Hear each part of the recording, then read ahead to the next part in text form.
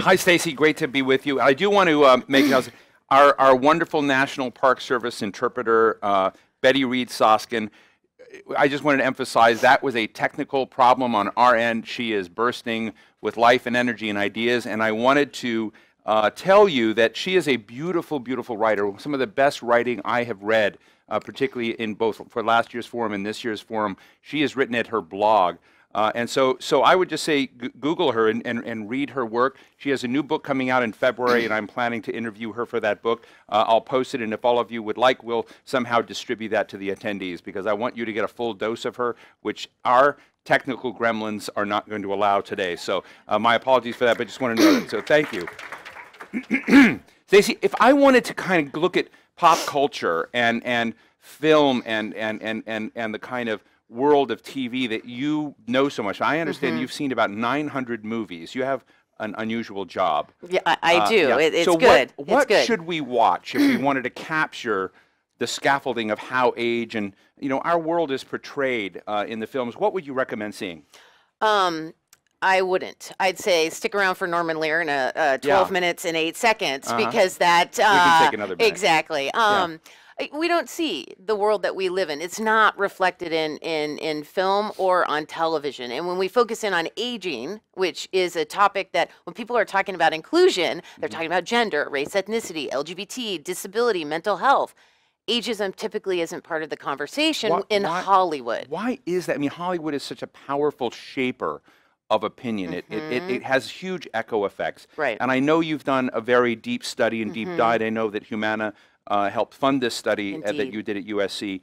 But tell us what you discovered in that study about the absence of an entire, and I just find it bizarre because, the peak of the baby boom generation right now is hitting 65 years old. There are more people over 60 there, but it's a bigger part. We're watching the movies. We're in that genre. Why is Hollywood so just out of it?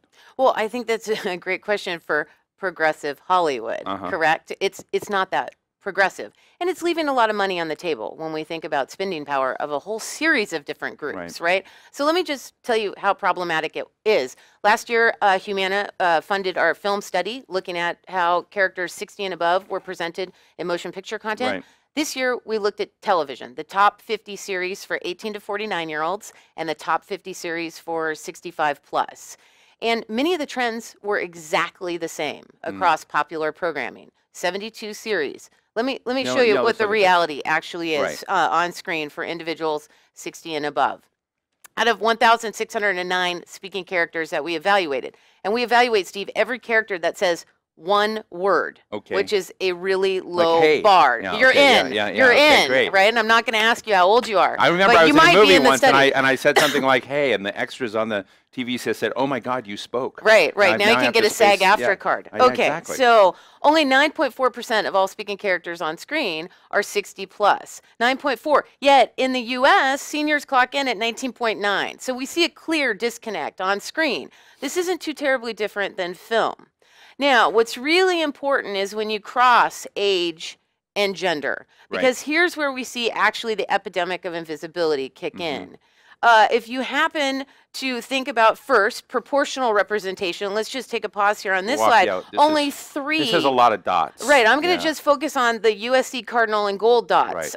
Focus on the Cardinal dots. Only 3 shows out of 72 have proportional representation. What does that mean? Only 3 shows are roughly 20% of the characters are 60 and above. Only 3 out of 72. And it doesn't really differ if you're in 18 to 49 or 65 plus in terms of popular shows. Now let's cross age and gender and see the bottom fallout. Out of 72 shows that we evaluated, not one had a senior character or character 60 plus that was an Asian female speaking on screen. Not one. 70 out of 72 didn't have a 60 plus Latina, and 64 out of 72 didn't have a Black or African American female senior on screen. So we see this epidemic of invisibility. When I said you can't look at television and see the world we actually live in, these data present a really problematic picture about television. This is amazing. How many, I mean, we've talked a lot about racism in Hollywood on one level. Now we're talking about ageism in Hollywood. Is there any sort of introspection and self-awareness of those producing the films and engaged in this of this data? Is this by conscious decision, or is this somehow an unconscious bias that's just playing out? Well, I love when people start talking about unconscious bias, because in Hollywood, most of the problem isn't unconscious, right? This is very conscious. It's very explicit, right? It's in the DNA of conversations. All we have to do is look behind the camera, which I believe is in the next slide, to see where this problem lies. Because the people behind the camera make hiring decisions for directors, writers, right? The showrunners in charge.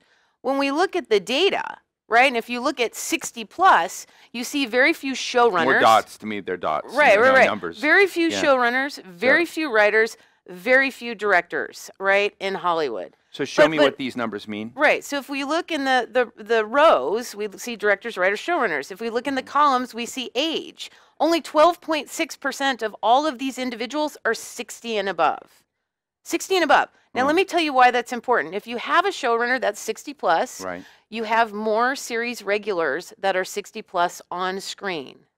You also have fewer ageist comments. And we know that ageist comments can lead to negative stereotyping. Negative stereotyping can lead to decreases in cardiovascular health, decreases in memory, decreases in gait, and a whole series of negative consequences. Now, I want to take this one step further.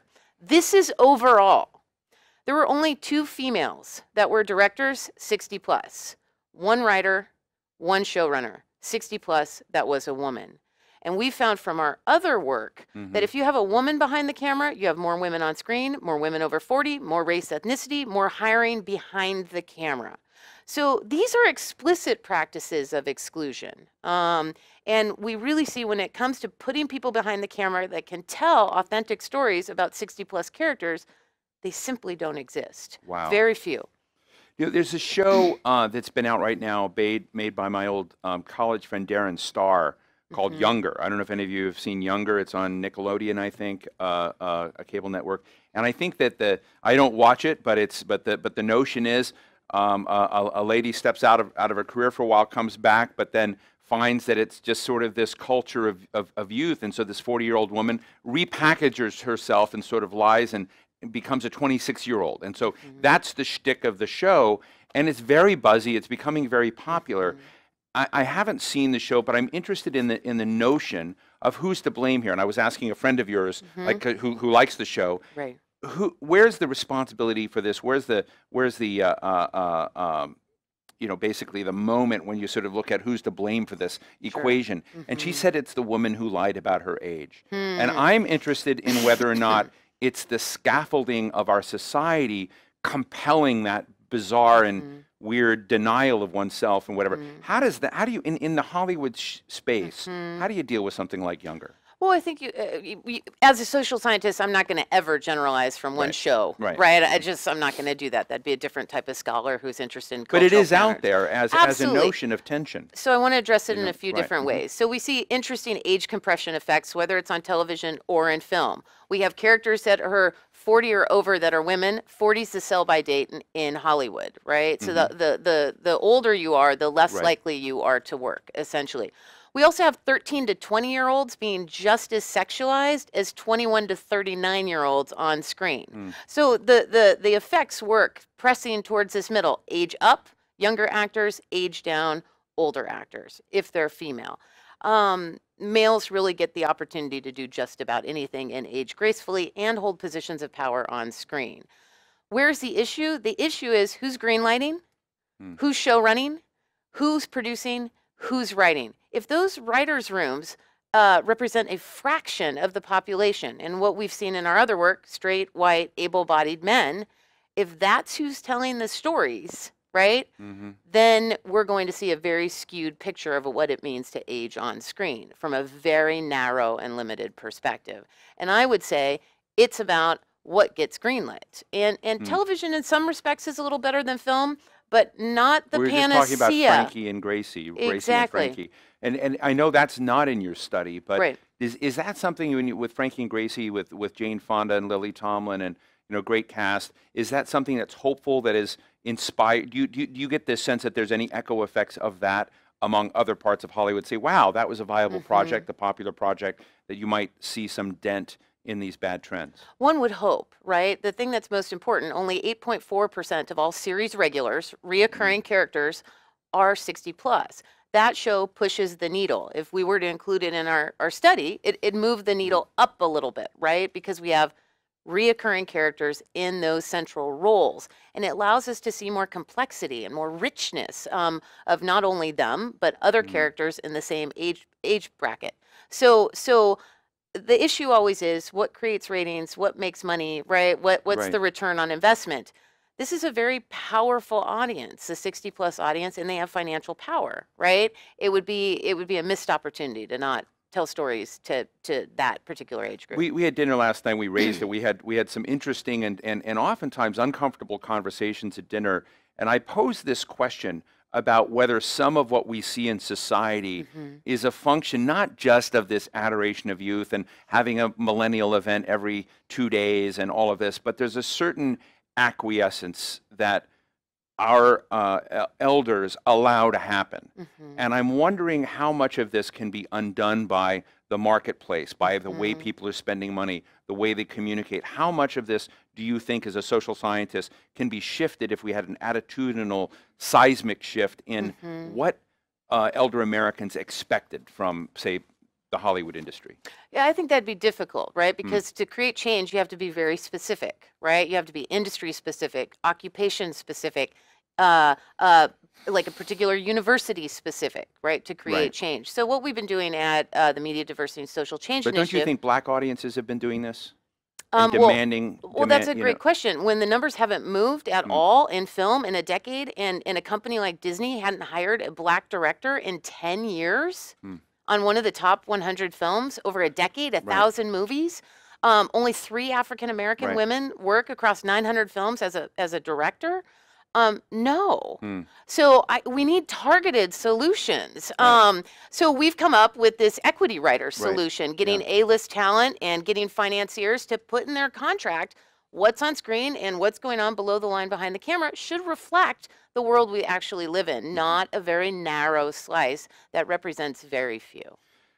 I also want to just ask your take on politics and when we're talking about language, I was talking to someone from Humana, whether or not there's a new language out there, a new vocabulary that will help us that we don't have today. One of the things that bothers me as we face who might stand against Donald Trump or run in the next election, you know, whichever side they may be on, is many of the leading folks are over 70 years old. And you see the ageism coming out everywhere in terms of completely disqualifying people there. And I'm just interested as an observer, not only a film, you're watching society. Do you have any insights into that, into how to respond to it, sort of the language and vocabulary and positioning around politics today? Well, you know, I'm not going to give you my opinion because now we're in a different realm. No, it's not about who, but about I know, the ageist but as a social discussion. scientist, I'm very cautious, right? I'm not going to move out of my lane here.